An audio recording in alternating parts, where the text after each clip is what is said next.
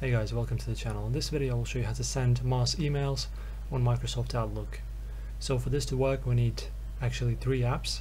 So the first one, which one is a kind of a general app, is the Outlook itself, and we will also need a Microsoft Excel and Microsoft Word. So here we have Excel and Word, but I'm not going to use the web versions. I have both of the apps installed on my PC physically, so I'm going to use those instead.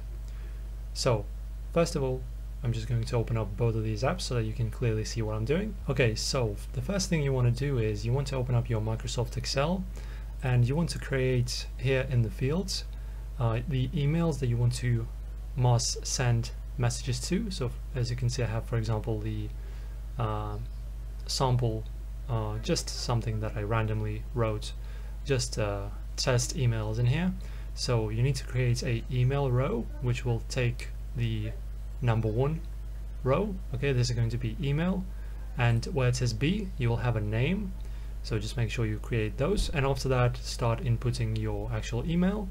Depending on how many you want to have, it doesn't matter, you can have infinite amount of them, and also corresponding names should be set as well under the name column. And now we are done with Excel. After that you want to go ahead and export your Excel sheet after you've done doing it, save your Excel with CSV format.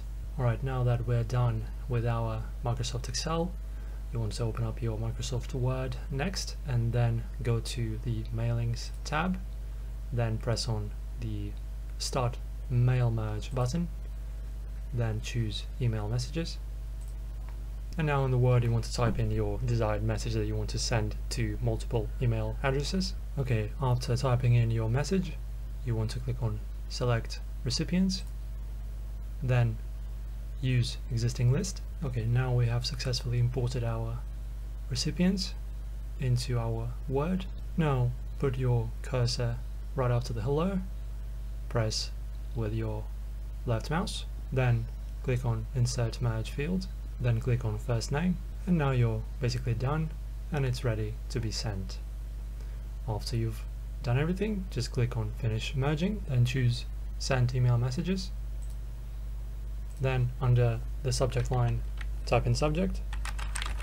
You should have email here chosen where it says to, and then click OK.